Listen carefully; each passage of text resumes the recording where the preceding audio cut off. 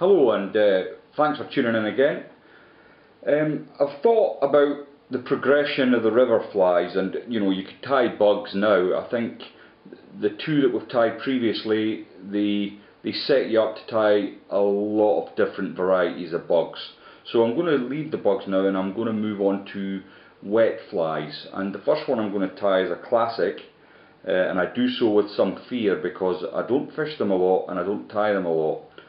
Robert Smith's book The North Country Spider is a great reference for this. I don't have the original materials required for tying the flies traditionally, but I'm going to make do with what I've got. So in the vise is the Hanak 260BL, and it's at size 12.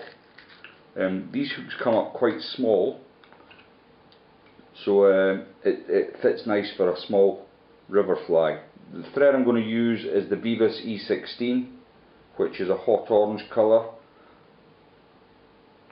And the first thing I'm going to do is I'm going to put a little bit of wax just on the very tip of my thread.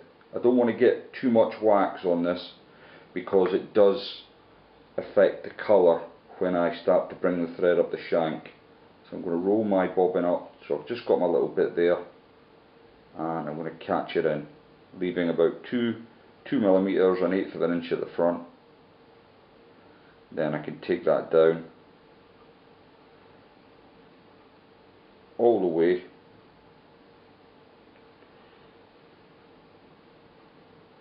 just take my end away and stick another turn in to hide it, and then I can simply come all the way, touching turns, back up the shank of the hook.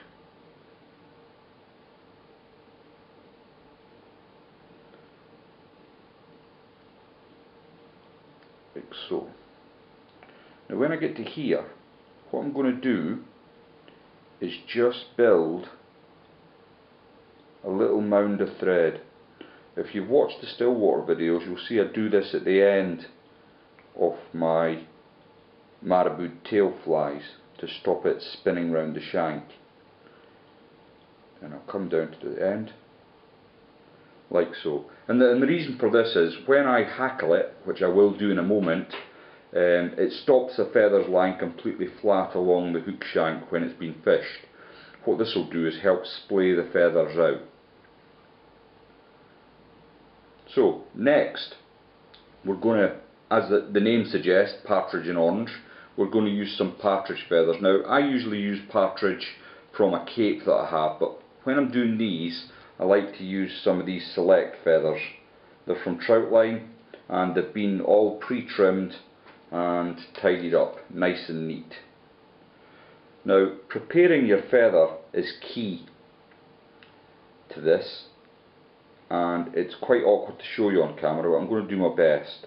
So you've got to grab the tipmost part of the feather and then try and ease the other feathers back. Sorry, my fingers are in the way a lot, but it's the only way you can do it. So I've got my feather prepared. Now if you go to a pub in Yorkshire, they'll argue night and day that it should be a bushy hackle, it should be a fine hackle. I know some lads like to strip off one side and just use one side of the hackle. I'm going to use the whole feather, but I'll probably get shot if spotted by a Yorkshireman. Okay, assassination aside, let's attach your hackle to the front of the fly. Now before I do that, I'm going to give it quite a lot of wax to help get some purchase on the feather.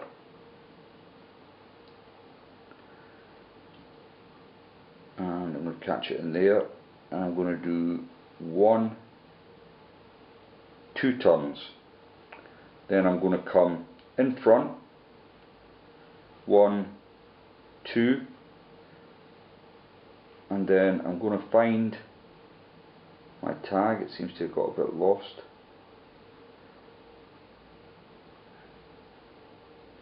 Bear with me. There it is. and just release it. Now while I was doing that, I should have mentioned I was always having tension on my thread. It's really important. If you let go, it'll just go to pieces on you. When you rip away the end, that'll come out. So at all times you've got to retain tension. And it's a bit of a juggling act now. So you can't let go of your thread, but you've got to bring your hackle round. Now, how many times? How long's a piece of string? Some people would say go until you run out of feather. Other people would say 1 turn's sufficient. I'm going to do 1 turn on this occasion. And I seem to have got myself into a right pickle. I'm just going to move that away.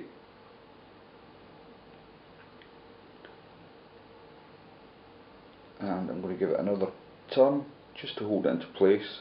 Then before I do anything else, I'm going to sweep all my fibres back and catch in 3 turns at the head, and then I'm able to take my tail end and remove it. Next then should be a simple matter of building a nice neat head, then coming in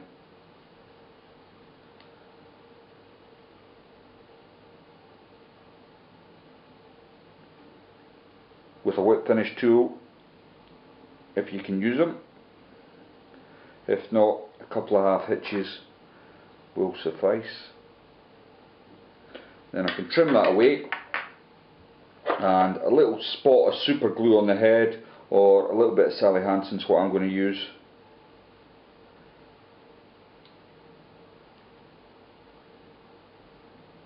Just a touch. What I like about tying them on these hooks is they're heavy enough so that the fly digs in. I mean, the wets are used for fishing quite high in the water. You will see some with beads on that will do a job, but when I'm fishing wets, on the rare occasions I get up north and do that, I tend to fish them across for fish that are rising that I can't catch on dries. So there we have the Partridge and Orange, or my version of it. I'll expect a couple of hard targeting exercises the next time I'm up in Leeds to see my mum. That went a lot better than I thought it would. Thanks very much for watching, and I'll see you next time.